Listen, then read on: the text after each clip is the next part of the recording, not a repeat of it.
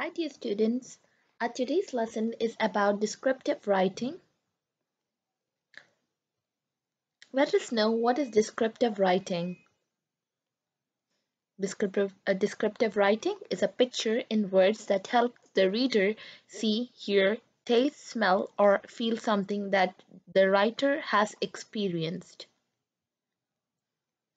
Descriptive paragraph.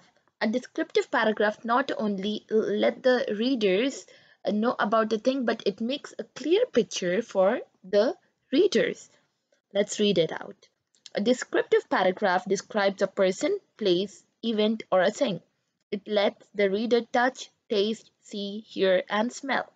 A descriptive paragraph includes a topic sentence, detail, and closing sentence.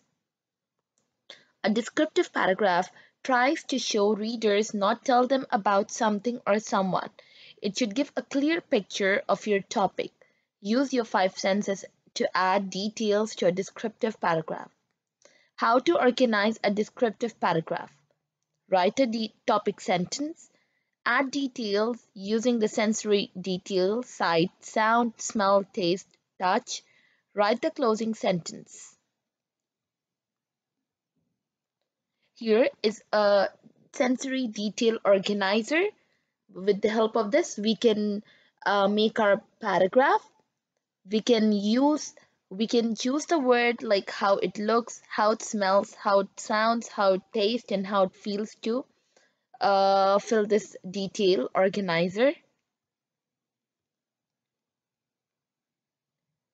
How to use the five senses in your writing.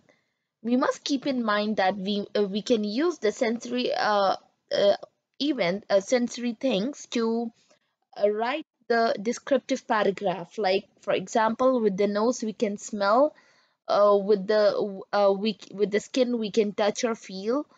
I can see with the eyes that will be sight. I can hear, that is sound. I can taste with my tongue.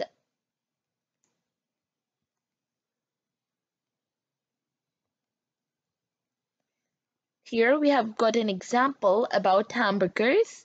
I like the hamburgers. They smell delicious. They taste yummy. They can be very messy. I open my mouth wide for each big bite. Hamburgers are great to eat. In this, we have used sensory senses to describe the hamburgers.